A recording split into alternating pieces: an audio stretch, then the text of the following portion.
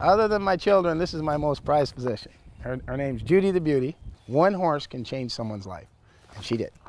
I paid $20,000 for her, and she made almost $2 million.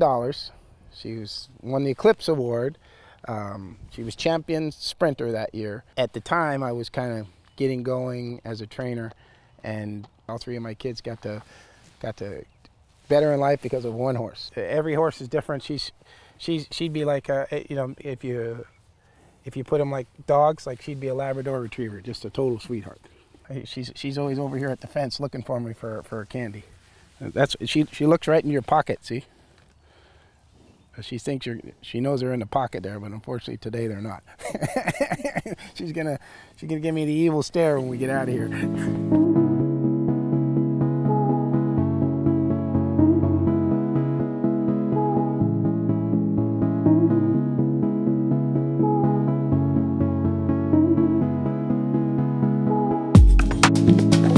I pretty much train each horse as an individual, so my eyes are going to tell me where the horse is at, moving forward to what race, or if he's ready for a race or not.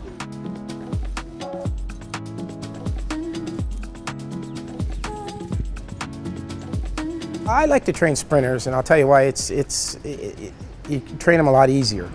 You don't have to train them as hard as a distance horses. You just want to basically keep them as sound as you possibly can, and the ability is going to come out on race day.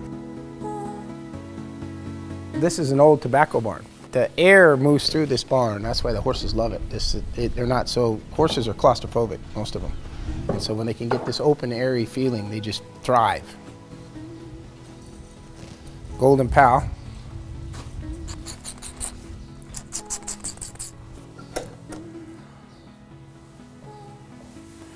This is my buddy. I play with him every day here. He will get you. You gotta be careful. He's quick too. All of them, they get peppermints all throughout the day. They know they're special. But he's just, he's unbelievable, this guy, as far as his talent he has. This is Twilight Gleaming. She was second last year in the Queen Mary. She's, like I said, every horse is different. They're all finicky. Like the one next to her, Campanella, everything's got to be right with the shipping and this and that. She goes to a certain place, she won't eat. This filly, she could bring her right in her living room and she'd be eating popcorn sitting beside you. She doesn't care about anything. She's just a total sweetheart. As you can see, she's got her neck in between here, and she doesn't spook. She's not scared of anything. She's a total sweetheart.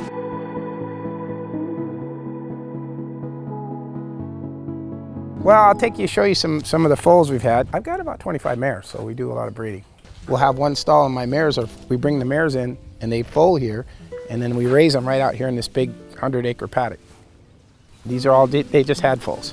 2 weeks old, 2-3 weeks old, some of them.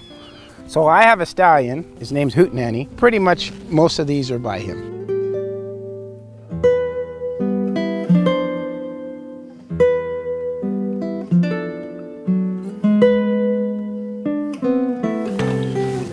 Choco, no es mansito este.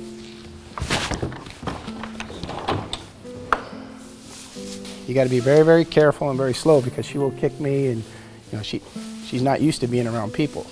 So what we're going to do is we're going to bring this one inside here, who's a little bit more advanced. She's feeling like it's just not me against her now. Her buddy's in here, so she's going to be a lot easier for me to catch.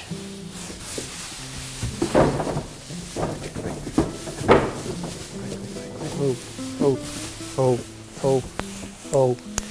Okay. So she's going to follow. See, horses are they're going to follow.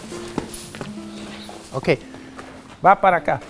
She does not know how to lead. I can't pull her. I just got to go nice and easy with her for the first few days. See, she doesn't know what she's doing, but she's going to follow her friend, and in the same time she's learning how to lead. She's just 1 year old, and because we don't really spend a lot of time with her, she's afraid of me. So I'm going to try to make this like I can pet her here, but when I go to touch her head, see, she's not going to like that.